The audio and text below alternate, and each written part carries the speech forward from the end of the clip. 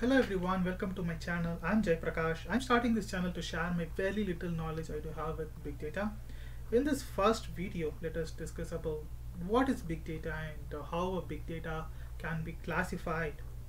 So big data is not just representation of the size of the data, but it also the variety of the data that comes into play.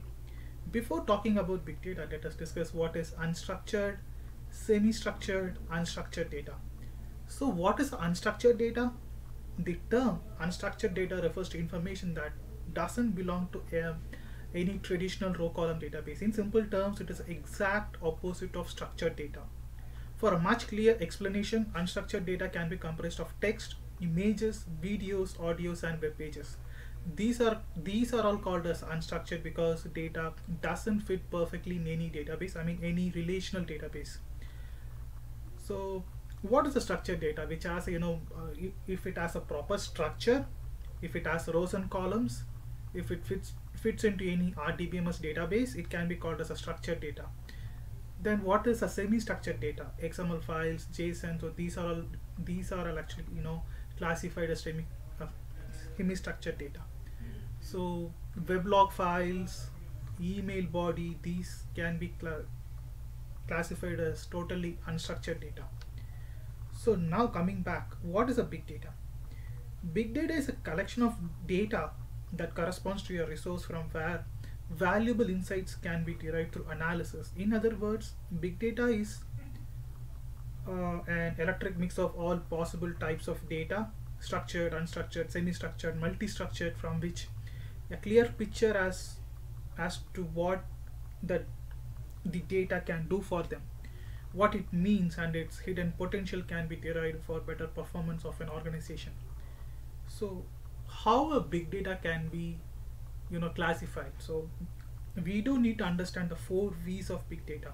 So how a particular kind of a data can be classified as big data? So 4 V's. There is something called volume, variety, velocity, and veracity. So let's see what is volume. The main characteristic that makes data big is the sheer volume. It makes no sense to focus on minimum storage units because the total amount of information is growing exponentially every year. In the year 2010, it is estimated that annual report that it being believed the world was having 800 exabytes of data, and it is growing. For that, in the same year, a hardware company that makes data storage devices thought it was closer to 900 exabytes and would grow by 50% every year. So just imagine how rapidly the data is growing. So if the data is pretty huge, it is keep on growing so that our conventional systems are not able to handle the data. So this data, huge volume of data, is classified as big data. The next characteristics, variety. Variety is one of the most interesting developments in technology as more and more information is being digitized. That has been the drawback of global digitization. So traditional databases, data types include things on a bank statement like date, amount, and time.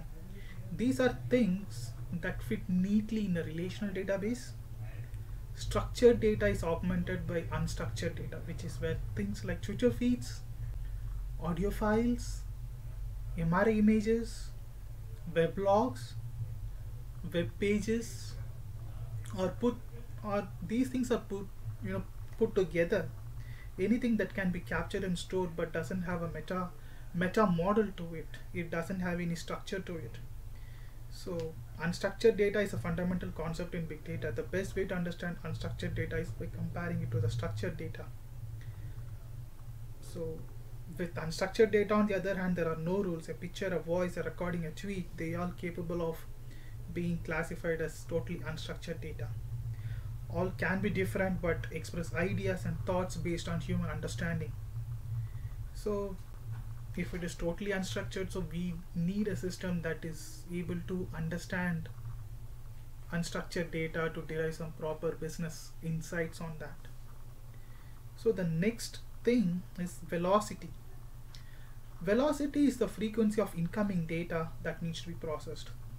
Just imagine how many SMS messages, Facebook status updates, or Even credit card swipes are being sent on a particular telecom carrier every second of every day. And if you understand that, we have a good understanding of velocity of the data. A streaming application like Amazon Web Services is an application of is a classic example of an application that handles the velocity of data. So veracity, the last characteristics of that can be classified as a big data. Veracity refers to the trustworthiness of the data. So if the data, we never know whether the data you're going to analyze is really trustworthy or not. So we really don't know about anything about the data. So irrespective of whatever the kind of data, we need to derive some insights on that. So veracity is something like totally your input source can be completely uncertain data. So how do you analyze totally uncertain data and derive some meaningful insights of it? So these are all the 4 characteristics that can be classified as big data. If you like this video, please subscribe to my YouTube channel, Big Data is Cool. Thank you so much. I will meet you in my next video.